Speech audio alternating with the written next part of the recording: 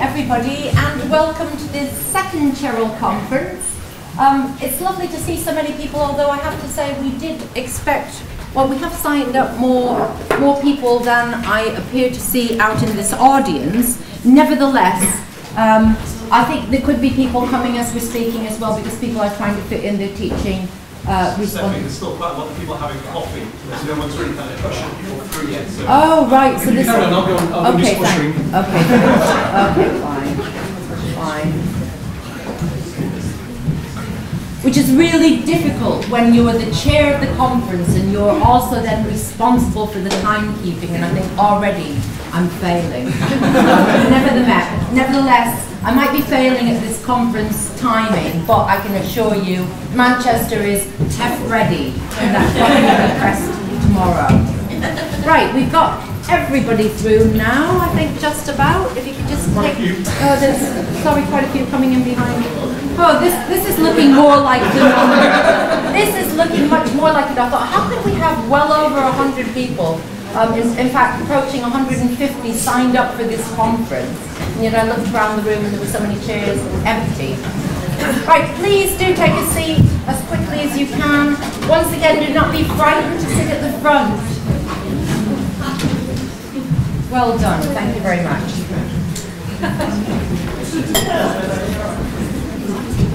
Right, just to remind everybody that's now coming in, because sorry I did start at 9:30, but never mind. Whoa, there are plenty more people coming in. There are seats at the front.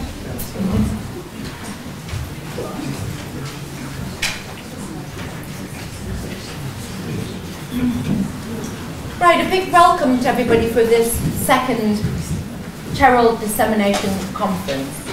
I think it's really timely in terms of the feedback from the conference last year, when we must have been flagging up the notion of TEF. A lot of the feedback was around, don't really understand what TEF's about. Hopefully everybody in this room understands a lot better what TEF is about now, because your submission will go in tomorrow, that button will be pressed. But meanwhile, the government is in the process of determining TEF 3, so there'll be a little bit more about that and all. I think in terms of thinking about TEF ready, I think it's really important as well to look at the really important role of CHERIL in the whole TEF landscape, in terms of the University of Manchester being able to demonstrate its commitment to that continuous improvement, that evolution of pedagogic approaches across the whole of the university, but also within the individual disciplines. So in terms of those approaching 50 projects that CHERIL has now financed, and also done the impact studies on the first round, it's provided some important evidence that has been able to be fed into the TEF narrative, and Clive will be able to say more about that to a certain extent.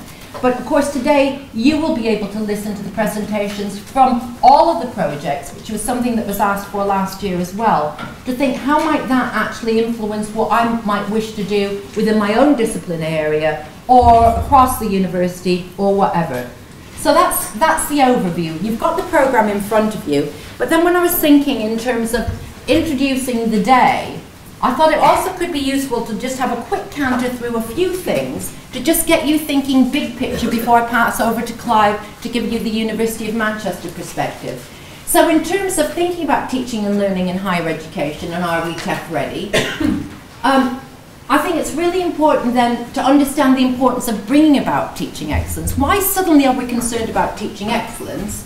Not just because it was a whim of the Conservative government that they threw into their manifesto. You know, there are underpinning commitments that go back many decades, right back to the Humboldtian notion, of course, of teaching and learning. Let's look at an international perspective, because it isn't just the UK now that's thinking this will be a good idea. It is global, and it's global big time, and there's been some big investment globally as well. Understanding TEF 2, there might be people in this room that say, understand TEF 2 really well, really get it, I've really contributed a lot. But then I think in terms of great, then let's think about how that feeds into TEF 3, and then look at how the work of CHERIL can assist in that narrative, because it's a story around the metrics that I'm sure you're well aware of the metrics, but it's what does the story that Manchester has to tell, which is a really great story about, you know, kind of the roots of a commitment to teaching and learning, a commitment to widening participation, etc. So in terms of thinking about the dimensions of teaching excellence, yesterday I chaired an HEA Happy Breakfast seminar that was about the two sides of the coin, teaching and excellence, teaching and research, and thinking about, actually, we should be committed to teaching excellence in both. And if you look at the process of what goes on in research and look at what goes on in teaching, it's that never-ending quest to improve and to push the barriers. So why shouldn't we want to be committed equally to teaching as we are to research? And I think one of the things, though, that we need to bear in mind in thinking about teaching excellence is that difference then between threshold quality, which of course allowed us then to get TEF 1, and TEF 1 nationally, all those institutions that had a sound judgment from the QAA were able to uplift their fees as a result of that. But this TEF 2 now is really pushing the barriers in terms of what evidence have you got that you're really committed to teaching excellence, and what have you done that's new, innovative, creative, that's pushing the barriers in terms of that well beyond threshold concepts. And I think the preconditions and the evidencing of excellence are something that you'll see with the presentations throughout the day. You'll all be familiar, I hope, with those three areas that contain the metrics of teaching quality, learning environment, and student outcomes and learning gain.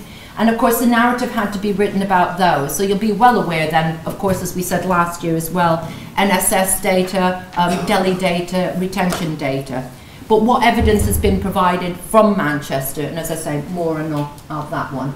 So I just want to put it into an international perspective in terms of what's going on globally, to include how excellence is assessed, because I think that's interesting. In terms of thinking about the international context, social and economic drivers are really important across the whole world in terms of thinking about social mobility, inclusivity, and of course some nations still don't have a participation rate even approaching 40%, and they're pushing for that. And of course thinking about increasing social capital, absolutely important as well. In terms of higher level skills, this is a big driver internationally across all the nations that you might care to look at, in terms of thinking what are employers saying about graduates, what are they saying about people that they want to recruit. They want the higher level skills. They want people with critical analysis skills, able to make decisions, able to engage in teamwork, etc. So there's nothing unique to Britain about that. Inclusivity, the big one. How do we actually get that widened participation? Diversifying the offer. I think in the UK now, post-Brexit, we're thinking about diversifying the offer more than ever before in terms of thinking about the whole distance learning piece. But if we're looking at blended learning, now much more distance learning here, but that also is a global phenomenon. And then finally, international competitiveness. Of course we're concerned about that, because particularly once again, post-Brexit, the visa regime, we've got issues, have we not, in terms of now overseas student recruitment. We're seeing Canada and Australia benefiting from some of the issues that we have in this country. So looking then at the US, and I'm just going to canter through these so you've got a sense of what they've been doing in this space. The big issue in the US, going right back to the Spellings Commission, was what are we doing about learning gains? So many of our students are coming out of university, having graduated with huge debt, unable to find a job, a graduate level job, and also they didn't actually learn anything in the process. There was no learning gain. So what are we going to do about it? The NESE, and I have to say our keynote speaker today has actually worked on the NESE in Ohio, which is where the UK engagement survey originated from. Then looked at, let's get a sense of what students are engaging with that really makes a difference in terms of learning, and that perhaps is contributing to learning gain. And the other area then that I wanted to just flag up was the Khan Academy. Of course, that whole notion of MOOCs and how MOOCs can lead to greater inclusivity and participation. Australian, what have they been doing? And it isn't as if these are operating in isolation, because of course the key thing is different countries are vying up each other, thinking who's ahead of the game and what's it going to mean for them in terms of their own competitive advantage. So in terms of Australia, I think the key thing here was, having originally looked at how they could seed corn small projects, which of course is what CHERIL's about, how do they take it to the bigger level to then be institutional projects? So once the Office for Learning and Teaching was set up, really big institutional projects were supported. But then with the flood disaster there, funding got cut there, but now much of the emphasis is on what our institution's doing for a learning and teaching and student experience strategy. Looking to the Far East, okay, the Far East coming in a bit later, but prepared to invest a lot more money. Very, very keen to say, okay, target, we've got a 40% participation rate. What might they be doing and not doing quite so well in the other side of the globe, and what can we learn and how can we take it forward? So they're already devising their own approaches to teaching excellence, a lot focused already then on making sure all their staff are qualified to teach, but then going to the next level in thinking about what their own TEF might look like. And I think at the moment, the models they're looking to are Norway and Germany.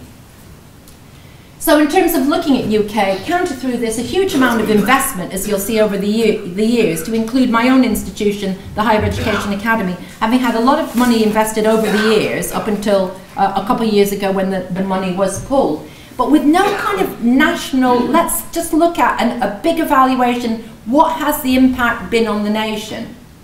So the TEF really is the first chance to say that here is an overall national initiative, and we will demonstrate the impact, and we will do it by awarding these 3 levels of medals as a result of the submissions that they put in to demonstrate how all this money over the years, and particularly over the last 3, has made a difference. So meanwhile, then, in Germany, they decide, actually, we're going to invest billions in the whole area of excellence, and I guess many of you will be familiar with the research excellence model there, but then of course they've introduced a teaching excellence model there, which has been much more kind of a snowballing approach, where institutions put in for big funding, and a lot of them is starting with smaller initiatives that they're aiming to snowball. I know there was a critique about it in the Times Higher last week, but I think once again they're saying, let's start small and grow from these seed corn approaches. And then Norway, which once again has looked at what's gone on in the UK and said, actually, you've invested millions over the years, but then if you look at the impact of that nationally, it's a bit disparate. So let's think about how we support one centre for excellence, and then from that we'll evaluate it, and then 3 years later we'll grow it to 3, then we'll grow it to 4, and so on and so forth. So a very different sort of approach there, kind of learning from what's worked. Then if you look at a comparison about what's gone on then globally in terms of their investment in teaching excellence, the thing I find fascinating is we're the only country that expects students to pay for all this, because of course that's coming back via, if you're graded more highly, you're able to increase your fees, and you'll know that the Lords thankfully is doing a big pushback on that. To what extent they'll be successful is another matter. But I think it is interesting looking at the different approaches, and I won't go on about that for too long, because I really want to be able to focus down on how we're going about this in the UK. So, which brings us then to TEF 2. So, TEF 2, as I said before, the submissions from all the institutions go in tomorrow. You'll be aware as well that the majority in Scotland aren't actually putting in now, after Edinburgh made public declarations that they weren't. But of course they haven't got the link to funding. So that's something major in terms of, you know, if you're hoping to put up your tuition fees, it's hugely risky to not participate in this. Results out in May, and then the thing that will be interesting is over the summer, I think the HEA are going to be doing a data delving exercise to look at what can we learn from all these narratives. Are there new initiatives that we might want to think about? Are there different metrics in there that can help us to be able to persuade the government to move away from NSS, for example, or Delhi, which that is already underway. So year 1, year 2, year 3, year 4, you can see they've got it all mapped out. So it isn't as if there's going to be a pause button. Like other countries, there isn't going to be a chance to say, let's conduct a full evaluation before we then determine how we're moving forward. While we speak, TEF 3 is already being considered, as is TEF 4. TEF 4 being the one that's introducing the postgraduate level a narrative as well, whereas year 3 are the subject pilots. You'll be aware then of Some of these core and split metrics, the submission, holistic performance, which Clive will go into in more detail, focusing down on Manchester, and I think that'll make it much more meaningful for you. And then final outcomes, of course, gold, silver and bronze. Okay, much concern in the nation as well, but I think the thing we need to bear in mind against this backdrop, there are 152 further education colleges which are also providers of higher education, which have also suggested that they are entering TEF. So they're wanting to enter. So they will be part of the mix then that determines where different institutions fall in terms of this grading. CHERIL projects then assisting the TEF narrative. Well, I think today will be proof of that when you hear the rich narrative around some of these projects and the impacts that they're already making in this first year of their funding. I think, as I said before, the year one projects are already making a lot of impact and continue to make impact. Year two, you'll hear about more today. So, thank you very much for listening, and I'll now pass over to Clive. So I'm just going to show a few slides.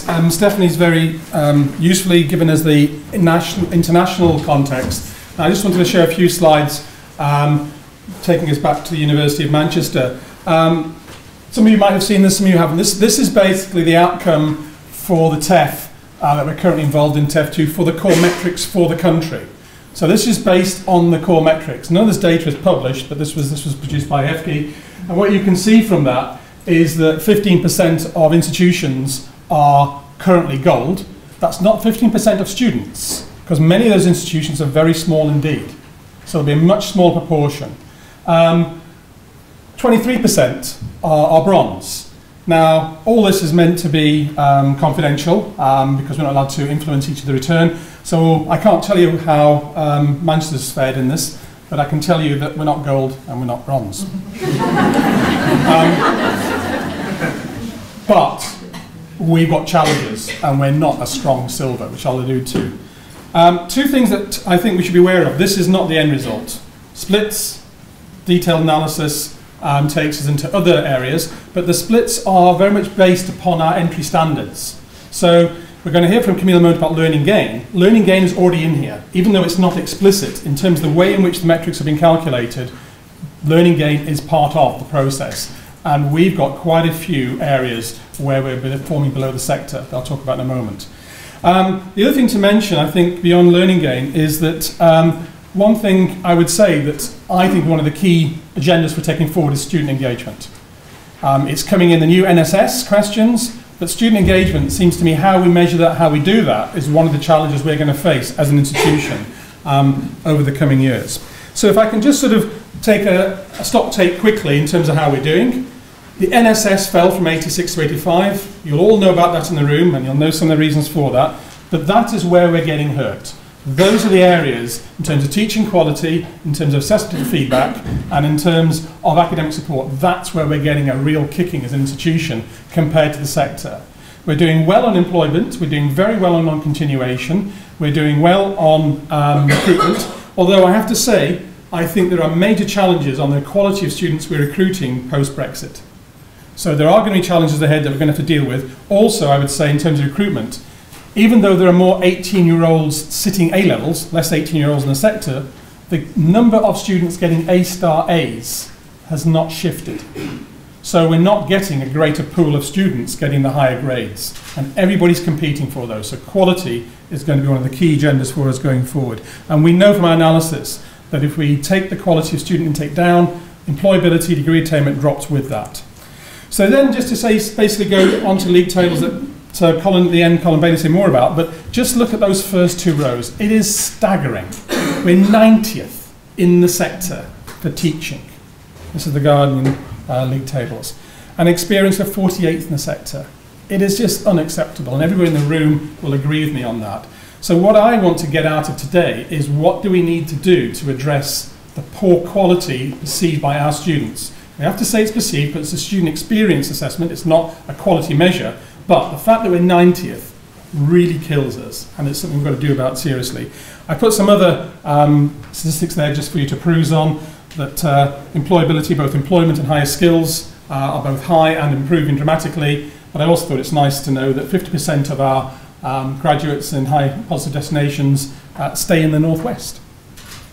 20% go to London, and then 6% go to Yorkshire. I'll let you make the joke up yourself. So last slide then. I think it's worthwhile just reflecting on the things that we should be proud of as an institution that we're already delivering across these key areas. And I see CHERIL as one of those key areas of pedagogic innovation that's telling and informing the university what it should be doing going into the future. My Learning Essentials has been a great benefit to university alongside the Allen Gillett Learning Commons, and we need to do more around that. But as you go through this list of things that we're doing really well as an institution, and you start looking at which students are actually taking advantage of these, time and again, you will find many of our ethnic minorities and students from lower households are not always taking advantage of the things that we're offering in terms of learning quality and in terms of support. And that's why I come back to my sort of opening point about engagement. If we can't engage in all students to take advantage of what we're doing, we won't move the university forward. And so I think the engagement for me is one of the key challenges. What I also want to get out today is what can we do better across this list? What should we be doing that's new?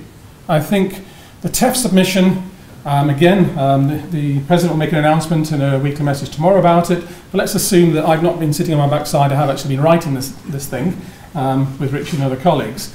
Post-TEF, I think it's giving us an opportunity to look at our data and our performances that's sector-wide. We've been obsessed with comparing ourselves to the Russell Group. We now have to think about what the sector's doing and how we perform within the sector, and it's not a pretty picture. And I think what I'd like to get out of today are the things that we need to do, particularly around engaging students, where we are seeing their experience is not what we'd like it to be. So what I'd like to do now then is pass back to Stephanie, who I think is going to introduce our keynote speaker, Camille. Thank you, Clive.